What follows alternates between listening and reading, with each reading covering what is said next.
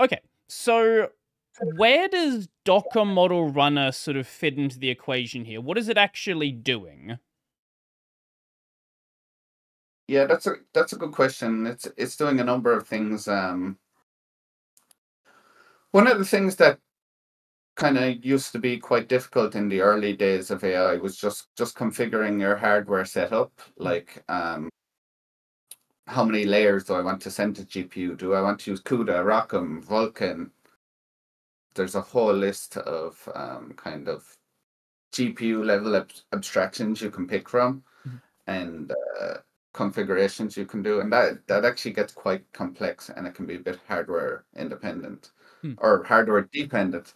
Uh, so one of the things it does, it kind of abstracts all that complexity away from you. Mhm, mhm. Um, so you can run OpenAI compatible servers, which is basically the gold standard for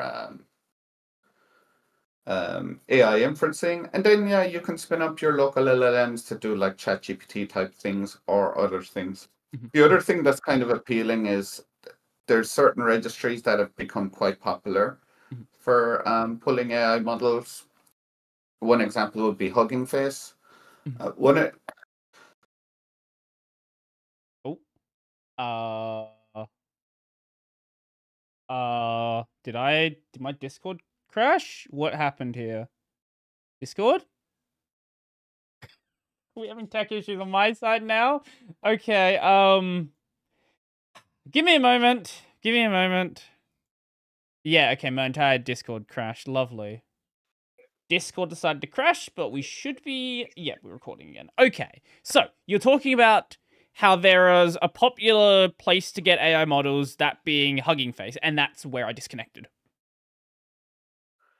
yeah, so Hugging Face is a very cool repo. It's like one of the main ones from pulling for pulling AI models, like Meta and all the companies interested in AI, that'll be normally one of the places they Mhm, will store models.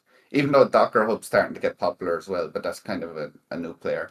mhm, mhm. Um, One of the things about Hugging Face, as far as I know, um, and I could be wrong because I don't work for Hugging Face, but typically the only way to pull from Hugging Face is over the public internet. Mm. So one of the things at least I think is cool about Docker Model Runner is you can pull from Hugging Face, Mhm. but it like immediately stores it in kind of a container like format. Mm. So once you pull it via Docker Model Runner, you have freedom then because once it's in that format, you can push and pull it to kind of like anywhere, any of those OCI registers. Right, so you sort of... You bring it in, and then it's sort of... You're not directly tied into that Hugging Face sort of ecosystem anymore. Yeah, exactly. Mhm, And you might always want to pull from Hugging Face, but mhm. that's fine. And Right. that's fine if you do, but you can do that with Docker Model Runner, but we give you the freedom to push and pull to other places Mhm, also, you mhm. know. So Hugging Face is like the main one. Are there other ones that people do tend to get models from?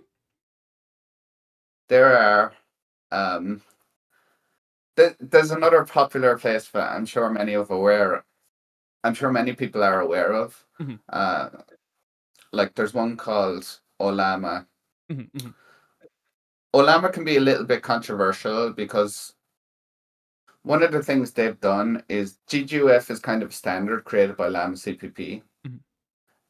and registries like Hugging Face and Docker Hub just use vanilla Llama CPP to be Right. friendly to the community, and so Mhm. we're all on the same page and Right, and right. all reading from the same hymn sheet, and Mhm, combining our engineering efforts, mhm, mhm. having some sort of a standard. I tend to steer clear from Olama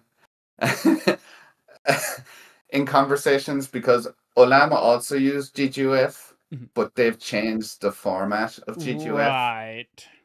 recently, so it's only compatible if you use the Olama engine, Mhm. which isn't kind of very community friendly. But look, that's the way they decided to do things. So Right, right. I typically not. tend not to use it as a great example. Okay, no, that makes sense. So there's sort of this, I guess, over time. Was it a standard that was sort of developed naturally, or was it a standard that was like provided? Like how did this format that people are using actually come about? If you happen to know the origin. I do know the origin because I know the creator. This standard was one of those things. There wasn't like really a standardization committee Mhm. or anything like that. There's a guy, Georgie. He has a really hard to pronounce second name, but Georgie's a genius. He's the creator of Llama CPP, Mhm. and his initials are GG. Mm. Yeah, GGUF. The two first Uh, letters are GG, uh, so it's kind of. Gerganov. I'm sorry. If you happen to see this, I don't know how to pronounce your name either. Yeah, Georgy Gorganov, let's call it that. It's funny because I know the guy. I should have really asked him how to pronounce his last name. But yeah, he basically created it for Llama CPP, and Mhm. Llama CPP is a pretty amazing project. It's a bit technical now. It's it can be a bit hard to use, even though it's improving. Mhm. But it has amazing hardware support. Mhm. Mhm. And that's basically the file format they came up with. Mhm. And it's quite useful actually. And it's quite simple because they just put everything into one file that you download. Mhm. So it just kind of organically kind of became one of the standards. It's not the only one, but it's one of them. Yeah.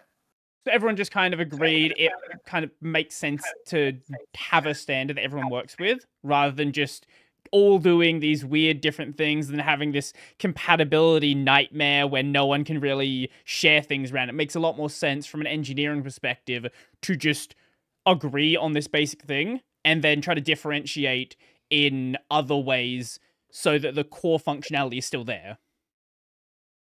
Yeah, exactly. And there are other competing model formats which are just as popular. Like Mhm. there's another safe tensors format which is typically used with VLLM. Mhm.